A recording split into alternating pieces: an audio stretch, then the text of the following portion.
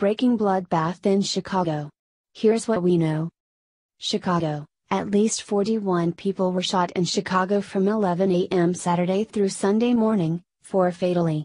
3 of those deaths happened since about midnight in a period when 35 people were shot, the Chicago Tribune reports. During one 2.5-hour period alone, 25 people were shot, 2 fatally, in 5 multiple injury shootings, authorities said.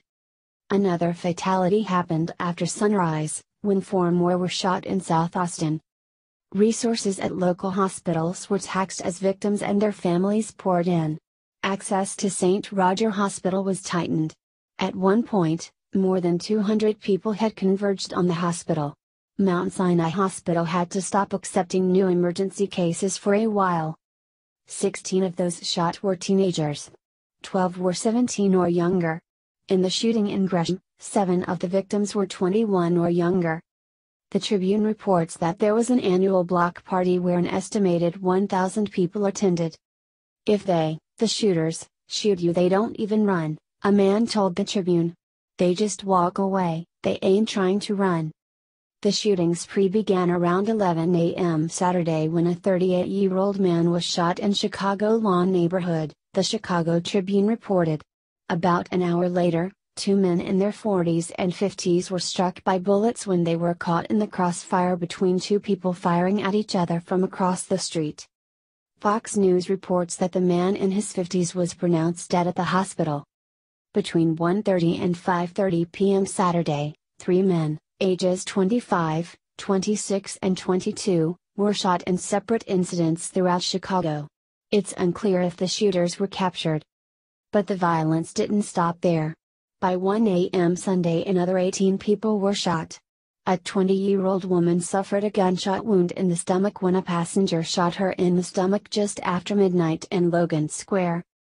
About 5 miles away in Lawndale, 2 people got out of a vehicle, fired at a crowd of people at a block party and fled the scene, the Chicago Tribune reported. Police said 4 people were struck, including a 13-year-old and 17-year-old boy, along with a 17-year-old girl. A man, 25, was shot in the left leg. An 18-year-old was shot multiple times around 12:20 p.m. in the same neighborhood. Another 8 people were shot around 12:40 a.m. when several shooters walked up to the group standing in a courtyard and began firing, police said.